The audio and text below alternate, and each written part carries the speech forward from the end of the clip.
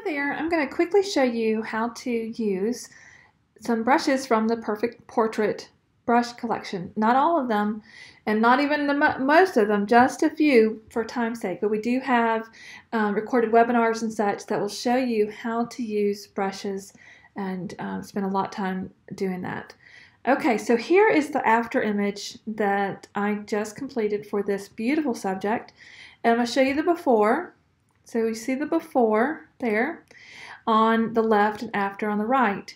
And I'm going to quickly just do a few show you a few of the brushes, or do a few. And so I'm going to reset this picture. Again, I'm only going to do a few of them, all right?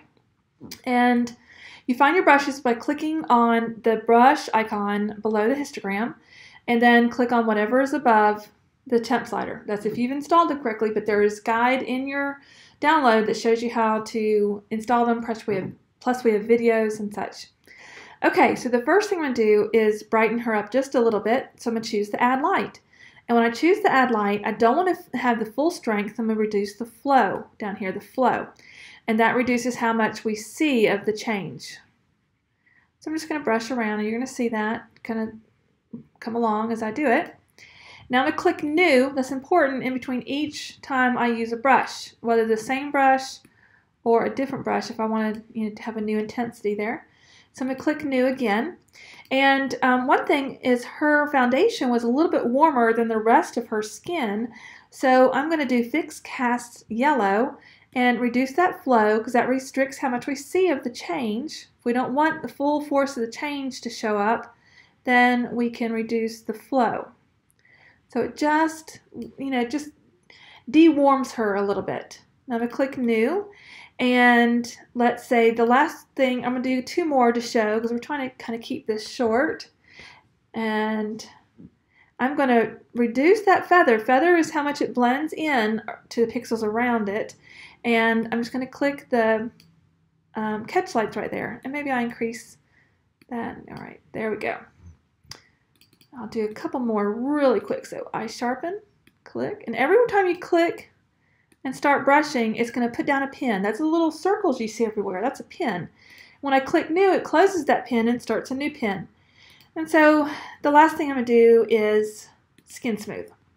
And I'm going to show you about using the mask. That feather is how much it blends into the pixels around it. Sometimes you want a smaller feather, sometimes you want a bigger feather, and sometimes you want to see your mask. The mask in Lightroom doesn't hide or conceal or reveal. It just shows you where you're brushing.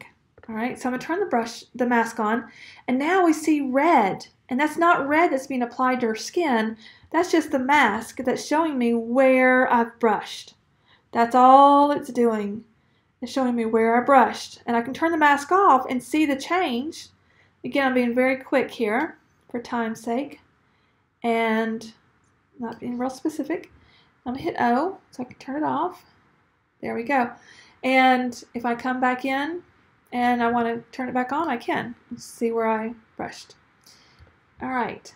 So that is really some quick ways to use the Perfect Portrait brushes. And I'm going to click Done here. Go back into it, sorry. So there is a wide variety. There's some for the skin, lips, fixing cast, for the eyes, adding light, adding detail. Lots of different brushes that you can use for your subjects.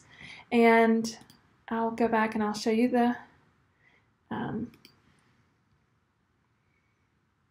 right. Whoops, let me go back. There we go. And the brushes update. There we go. That was an in process that I snapshot. And I'm going to do Y there. Okay. So we have a before and an after of those brushes. I'm going to show a couple more. Here's before and after. And this one, because we had some backlighting, there was some haze, so we had to fix the white balance. And so we worked on that. Beautiful subject.